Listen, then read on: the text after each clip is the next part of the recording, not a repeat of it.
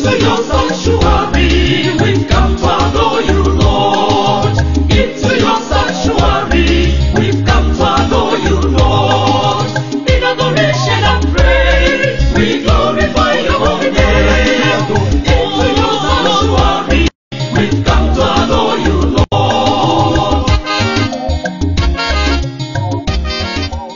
In the name of the Father, and of the Son, and of the Holy Spirit. Amen.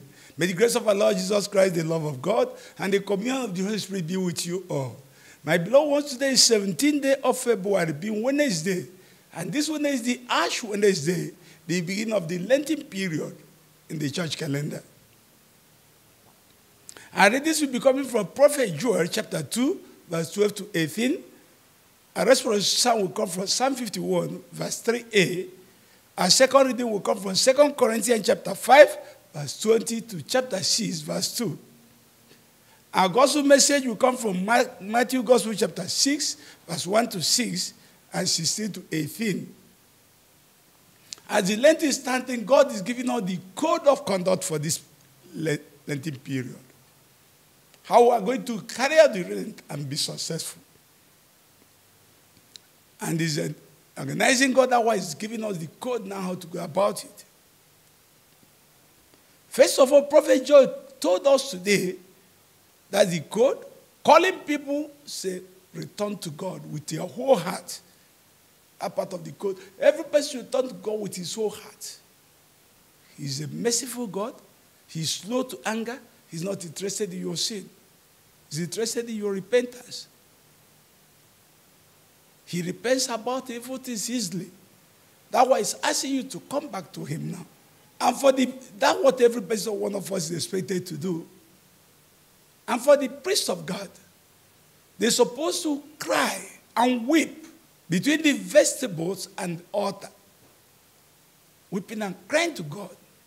And upon God to show mercy to his people. Let the people you inherited not punish them. And he said, why should they be a byword among nations? Why should people ask them, where is their God? And what the priest is supposed to be part of the priest. And it's part of the rule of the priest to call the assembly, the congregation, sanctify the fasted. People should weep and fast. Tear their hearts, not their garments. So that's the code where every person of us have to key into this period of fasting. Joel prophesies on this. And when the priest begin to pray for the people, God will have pity on them, really. And if people begin to fast on their own sincerely with their whole heart, God will answer their prayers. So the code of conduct is every person is called. Even children, elders, even infants are called to fast. To weep and change their way of life and come back to God. And that's why today Jesus was telling his disciples about this Lenten period. Make sure you don't go about displaying your piety like the other people in the public for people to see you. No. He said, when you give alms this time around, which is one of the obligation code of the conduct of that you give alms to people. When you are giving with your left hand, let the right hand not know. So their God who sees in secret will reward you. But if you do it for people, you have got your reward. If you are praying, don't pray like the Pharisees, like hypocrites who want to stand in synagogue and street so that people will see them as their prayer warriors. No. Enter your room, close your door, and pray to God, your Father who sees in secret, and will answer your prayer in secret. And when you are fasting, don't disfigure your face so that people will know you are fasting. Like when you are fasting, anoint your head, wash your face, so that no person will fast. Only your Father who sees in secret will know you are fasting and reward you. So for this Lenten period to be effective, the code of conduct for you this time is that you don't do anything for sure. You must do everything in secret, in the depths of your life, and to your God and no other person.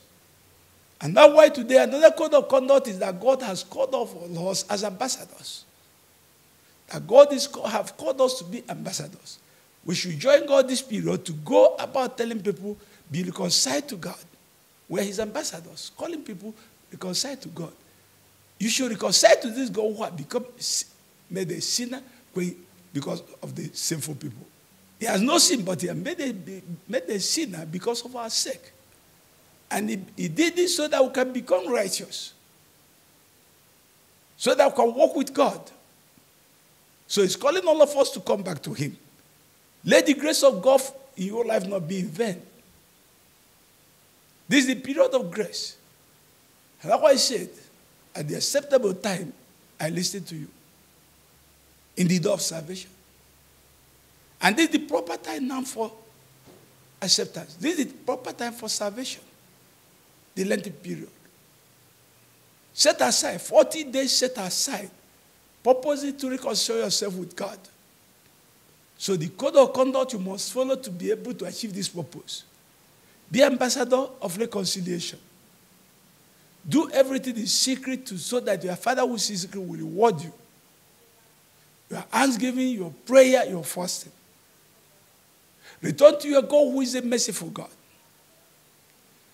Let the bridegroom leave his rooms and let the brides leave their chambers. So God is calling all of us back to this. And that's the essence of Lenting period. It's not the period to talk about sinning. Not the period of doing evil. Not the period of thinking evil. Not the period of associating with evil things. It's a period of purification and sanctification. You must drop everything that is evil in you within this period. And the code of conduct given to you will guide you effectively to attain this purpose. See yourself as ambassador of reconciliation. See yourself doing everything for the glory of God.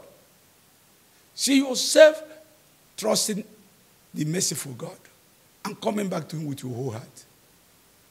And that's what the psalmist who understood this so well, they say, have mercy on us, Lord, for we have sinned. Admit your sinful nature and repent. And God give us the strength, this Lenting period, to go by the code of conduct given to us by God and adhere to them strictly and attain the purpose of this Lent and its result. We ask this through Christ our Lord. May the blessings of Almighty God be upon all of us. I will celebrate this Lenting period, beginning with today, Ash Wednesday. In the name of the Father, and of the Son, and of the Holy Spirit.